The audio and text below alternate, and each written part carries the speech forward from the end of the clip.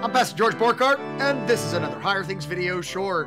Systemic racism. Woke Wednesday takes on systemic racism.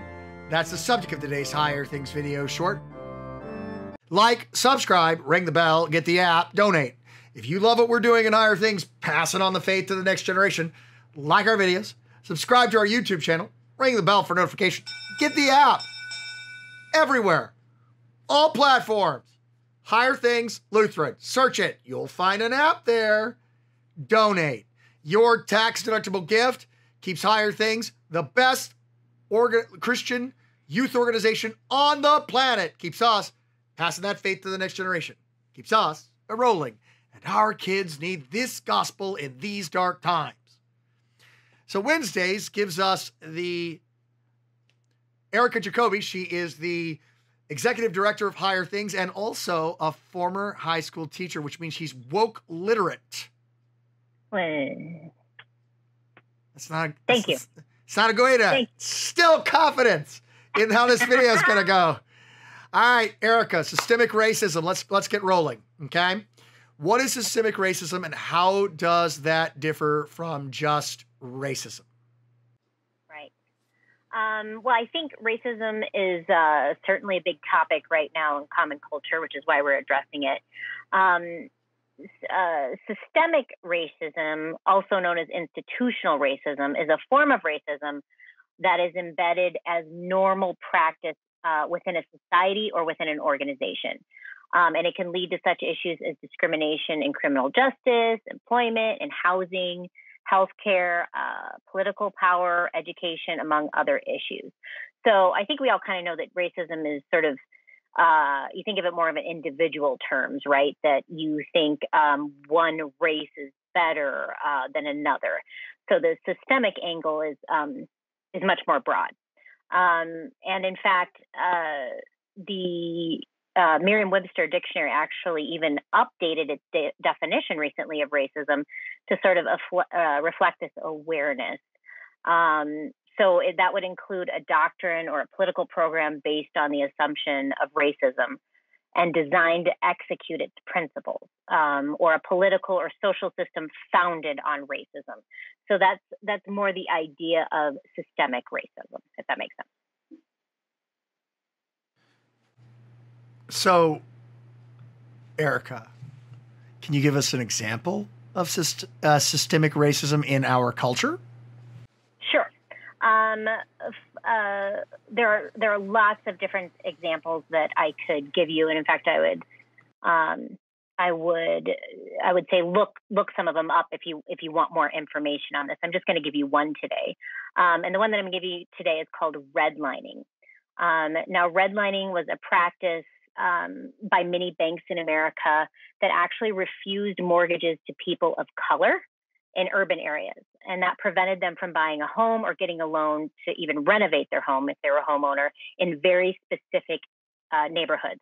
And the practice that was at one time permitted by the U.S. government among those companies, those loan companies, began in the 1930s and took place in a lot of the America's most populated cities like Atlanta, Chicago, Detroit, Tampa, and even in other large cities with large minority populations. So the actual term redlining refers to the maps that these companies drew that outlined those areas with actual red. And you can find those maps online now or actually in the National Archives. So it was, and the practice was actually outlawed, became illegal in 1968 with a little thing called the Fair Housing Act that I think a lot of people are familiar with. And then another act that was slightly less well known, the 1977 Community Reinvestment Act. And those new laws banned discrimination based on someone's race. So when the person was trying to rent or buy a home, as well as pay for a mortgage. So it made those practices illegal, and including predatory interest rates or fees. So now, despite that, there's some evidence that this problem continues, and even there's even a new practice that is called reverse redlining, which is when banks practice predatory lending in the same neighborhoods that were once marked as off limits for borrowers. So, for example, in the years leading up to that 2008 housing crash that we experienced in the United States, mortgage lenders gave risky subprime loans, including ones that were no doc and then like the big balloon payment loans on low-income borrowers. And many of those, many communities in cities like Detroit and Newark have yet to recover from that. And you can see where those practices would have the effect of keeping poor and marginalized communities from participating in that American dream, which is simply the ideal by which equality of opportunity is available to any and all Americans, regardless of their race. So that's an example of systemic racism. So as I said, look up some of the other ones to kind of see other examples of those things, but that one's a pretty well-established one. My question for you now, Pastor Borghardt, I get to answer like the easy kind of historical definition in terms. I get to ask you the hard questions. So you and I are actually part of the Lutheran Church Missouri Synod. And that is a church body in the United States, which is actually one of the least racially diverse church bodies in America. And my question to you is, what is the Christian's takeaway? How can we love God and serve our neighbor, all of our neighbors? Those of us that are part of the institutional church, right? The church at large, and then just individually in our lives, in our local and immediate lives. You're in the hot seat now, my friend. Well, first off, we have to confess that sinners like sinners that look like them more than sinners that don't. It's just part of the fall that we are inclined to sort of look down on others. So we're going to confess that. I think we're going to find a problem with labeling a whole system as racist and thereby being able to call the whole system evil. There may be racist people inside the church in different systems. When you label the whole system, you create a universe where the only way to not be racist is to destroy the system. It is a the other thing is to take that mentality is to look for sin in your neighbor and find it, no matter what. So it doesn't matter whether or not the institution itself is racist. I'm sorry, the people inside the institution are racist, because when you label the institution racist, then everybody involved in that institution is themselves racist. And that is a slope that ends poorly. And to connect original sin with systematic racism is also not really, I mean, yes, every system is fallen, every system is full of sin, but to judge people based upon their group, the groups that they're involved in, that's problematic. This whole thing is very, very problematic. It creates a universe where we can call people a sin, even though that sin exists, whether they're committing that sin or not. That's a problem. Inside the church, just because we are in a church body that is not that diverse, does not mean that the system itself, the doctrine itself of our church body is evil. Do you understand what I'm saying? Yeah. So I am. We have to run back to the answer to this question, which is Christ died for all.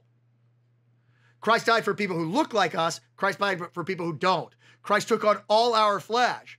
So whether you sort of imagine Jesus as a Palestinian, a Jew in Palestine in 30 AD, beard and all, or you want to picture him looking more like you. I don't think I don't think he has a problem with that, because in Christ, there's neither Jew nor Greek, slave nor free man. So like when I served in a fieldwork church where all the pictures of Jesus was black, I was okay with that, because I think Christ wants us to think of him not in terms of what color of his skin, but that he was for all of us.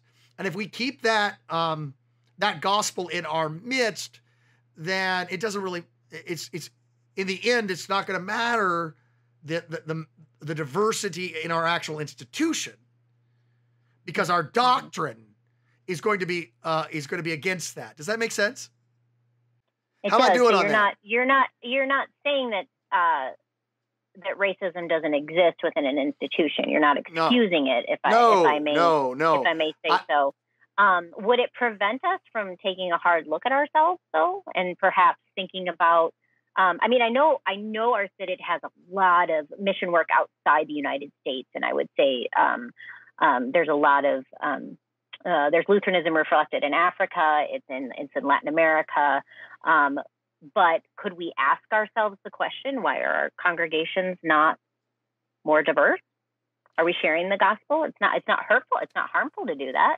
It begs the question. I mean, we can ask the question, and we need to ask the question, and we need to ask the question on a regular basis. And we need to sort of take a hard look at ourselves all the time. That's true. And we need to confess our sins. So when I was a pastor in Texas, and they handed me the plates, and we had a black couple that was visiting, and they hand me the plates and say, "Pastor, the black people here are actually Lutherans." Okay. Mm-hmm. You know what I mean? You know, I like covered my mic, and I'm like, they might have been before you opened your mouth. Right. I mean, we have a lot to confess and a lot to get forgiveness for, and the church itself isn't as clean as the wind-driven snow all by herself. She is in Jesus. But she is in Jesus. Exactly. And like when we start to sort of say, your church is, you can't say something because of the color of your skin, or you can't preach something because you're not the right color, or you can't be something because you're not the right, you know what I mean? We're down a slope that ends in the same sin that we're trying to avoid. We got to remember, people who suffer oppression, which is sinful, their inclination when they come out of that is to oppress others. So like, we were slaves in Egypt, so we enslave other people. We were mistreated, so we mistreat others. We didn't like people's power that they used, and so we sort of pushed down others. The best route to go, I think, is to let the gospel have its way with us as a church body. And then we won't care. You know what I mean? Then we won't care. We're going to constantly be preaching that Christ died for all. And that means he died for me too. And that meant for you too. And that we don't have time or energy for any message which doesn't have him dying for all. Jew, Greek, slave, free man, male, female. That makes sense? Because Christianity is anti-slavery. Let's be clear on that. I mean, the only reason why slavery is allowed in Christianity is because Christianity's job is not to change culture. All right? But when you have any instance, or governments, any instance of slavery in the scripture, or racism, or dealing with people, like in the New Testament, dealing with people based upon their ethnicity, is squashed. Peter and the Jews, Judaizers and Paul, and my personal favorite, Philemon and Onesimus. Onesimus, the slave, is sent back by Paul. The escaped slave is sent back to his master, Philemon, with the instructions basically to free him. So now he's going to come back to you more than just property. He's going to come back to you as a brother. You know, which is what Christianity is all about. Let's like sort of break out of hating our neighbor based upon something with them, rich, poor, you know what I mean? And let's remember that Christ died for all and is in all. follow, comment, last comments, 30 seconds.